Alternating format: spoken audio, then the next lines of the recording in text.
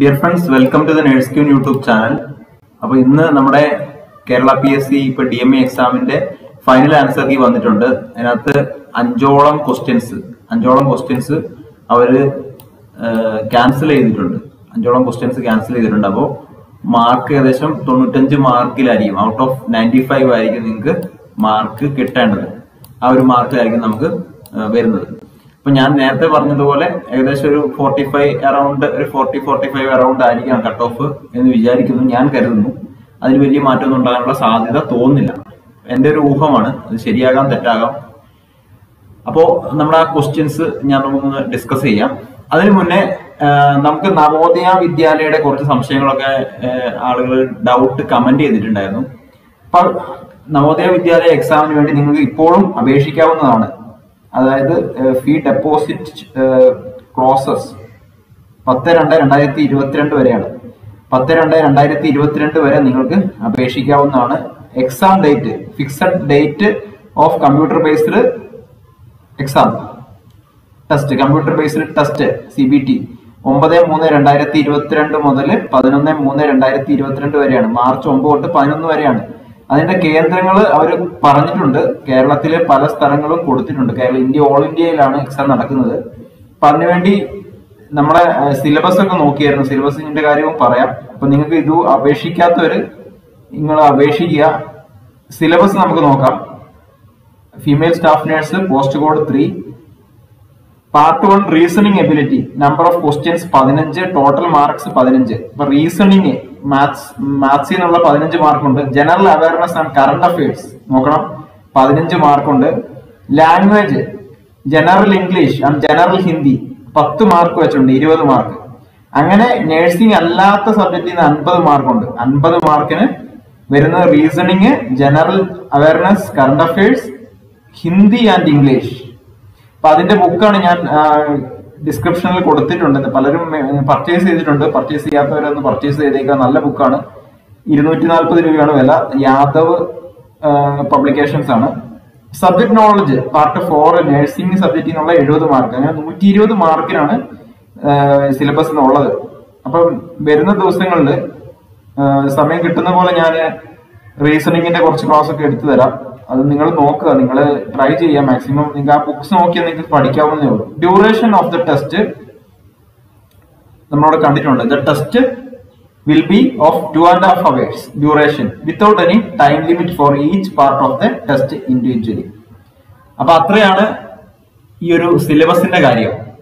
അപ്പൊ നവോദയ വിദ്യാലയയുടെ എക്സാമിന് വേണ്ടി വളരെ സീരിയസ് ആയിട്ട് തന്നെ പഠിച്ചു തുടങ്ങുക. കാരണം മറ്റുള്ള എക്സാമുകളൊക്കെ ധാരാളം ഈ വർഷം വരുന്നുണ്ട്, സെൻട്രൽ ഗവൺമെന്റ് എക്സാം. അപ്പൊ ഈ എക്സാമിന് അരിത്മെറ്റിക് റീസണിംഗ് പഠിച്ചുകൊണ്ട് നിങ്ങൾക്ക് അത് ഒരു നഷ്ടവുമില്ല. കാരണം DSSSB എക്സാം വരുന്നുണ്ട്, Delhi state subordinate selection board.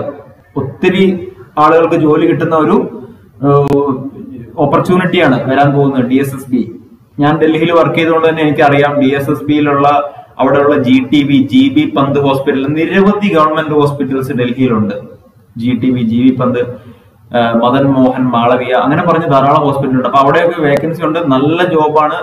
നമുക്ക് better than AIIMS and central government other central government എക്സാമിനേഷനേക്കാളും better ആയിട്ടുള്ള ഓപ്പർച്യൂണിറ്റിയാണ് DSSSB വരുന്നത്. അപ്പൊ അതിന് റീസണിംഗ് ഉണ്ട്, അരിത്മെറ്റിക് ഉണ്ട്, ഇംഗ്ലീഷ് ഉണ്ട്, ഹിന്ദി ഉണ്ട്. അപ്പൊ അതുകൊണ്ട് നിങ്ങൾ പഠിച്ചുകൊണ്ട് ഒരിക്കലും നഷ്ടം വരുന്നില്ല. റെയിൽവേക്കുണ്ട്, ESIC ഉണ്ട്. അപ്പൊ നിങ്ങൾക്ക് അത് ആ ബുക്ക് മേടിച്ചുകൊണ്ട് പഠിച്ചുകൊണ്ട് നിങ്ങൾക്ക് ഒരിക്കലും നഷ്ടം വരുന്നില്ല. അപ്പൊ ഇവിടെ നമ്മളുടെ ക്വസ്റ്റ്യൻ 17ാമത്തെ ക്വസ്റ്റ്യൻ ആണ് ക്യാൻസൽ ചെയ്തിരിക്കുന്നത്. 17ാമത്തെ ക്വസ്റ്റ്യൻ ക്യാൻസൽ ചെയ്തിട്ടുണ്ട്. 17th question, behaviour pattern of everyday life which unconsciously arises within A group. പറയുമ്പോൾ ഫോക്ക് വേസ് ആണ്. Folk vase FOLKWAYS. പിന്നെ എഴുതാനുള്ള ബുദ്ധിമുട്ടുണ്ട്. Folk vase FOLKWAYS. Learned behaviour shared by A social group. അപ്പം സ്വഭാവ രൂപീകരണം ഒരു സോഷ്യൽ ഗ്രൂപ്പില് റിപ്പീറ്റഡ് ആയിട്ടുള്ള എന്തെങ്കിലും കാര്യം ചെയ്യുകയോ പറയുകയോ ചെയ്യുമ്പോൾ അറിയാതെ സ്വഭാവം ആ രീതിയിലേക്ക് വരികയാണ്. അതാണ് ഇപ്പൊ ഈ ഓരോ ആളുകൾ ഇപ്പൊ ഈ ഗള്ളി ബോയ്സ് എന്നൊക്കെ പറയില്ല, അവരുടെ സ്വഭാവം ആ രീതിയിൽ ഗള്ളിയിലുള്ള ആളുകൾ അങ്ങനെ സംസാരിച്ച് അവരുടെ സംസാരവും സ്വഭാവവും ഒക്കെ അങ്ങനെ രൂപപ്പെട്ട് വരുന്നതാണ് ഫോക്ക് വേസ് എന്നാണ് പറയുന്നത് കേട്ടോ.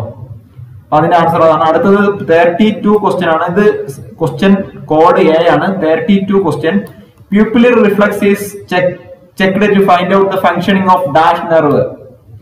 പ്യൂപ്പിലർ റിഫ്ലക്സ് സത്യം പറഞ്ഞാൽ നമുക്ക് ഒപ്റ്റിക് നെർവ് ഒക്കുലോമോട്ടോർ രണ്ടും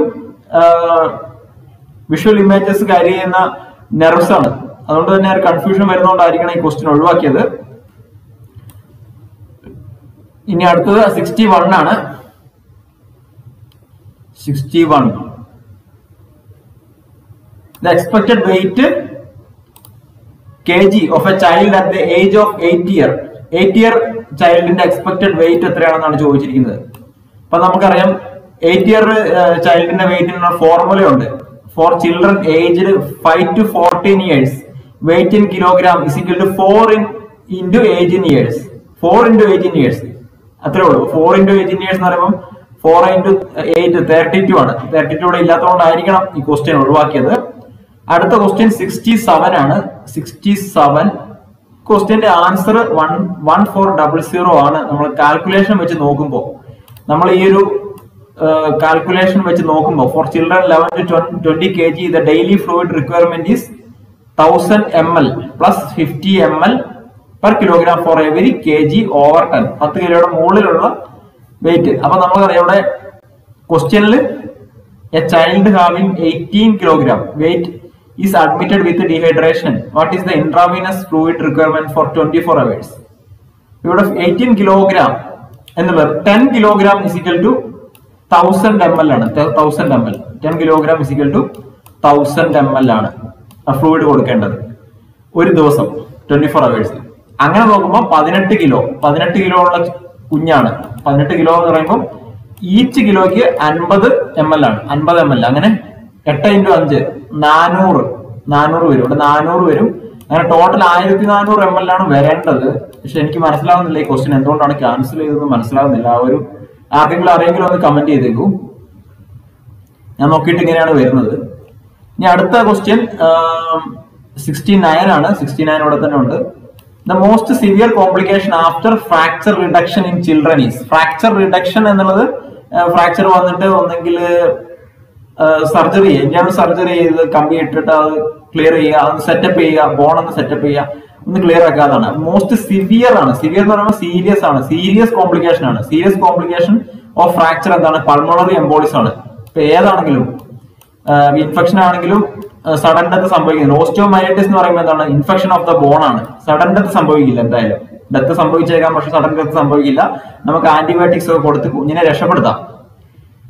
കമ്പാർട്ട്മെന്റ് സിൻഡ്രോം എന്താണ്? Excessive pressure build-up inside the muscles because of some plaster cast നന്നായി ടൈറ്റ് ചെയ്ത് വെക്കുമ്പോൾ അങ്ങനെയുള്ള സംഭവങ്ങളൊക്കെ ഉണ്ടാവും. അപ്പൊ എന്ത് ചെയ്യും? മസിൽസ്, നെർവ്സ്, വെയിൻസ് ഒക്കെ ഡാമേജ് ഉണ്ടാവും. സഡൻ ഡെത്ത് സംഭവിക്കില്ല.